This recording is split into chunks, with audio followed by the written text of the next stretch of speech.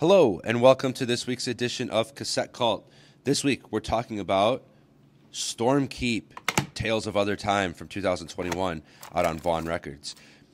This band is a powerhouse, and for those of you that are in the scene, you know that this is made up of members of Wayfarer, Blood Incantation, and a couple other Denver metal bands, which is pretty awesome. I chose to talk about this album because there's a lot of dungeon synth kind of like weaved in here. It's very, very heavy on the metal side, but there are dungeon synth themes, and even the track The Citadel could be argued as a really, really solid dungeon synth track itself.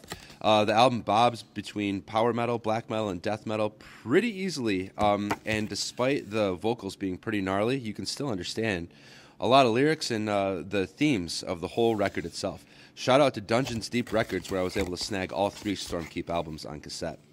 The third track, Journey Through Storms, is probably my favorite. It's nearly 12 minutes long, and it just rocks.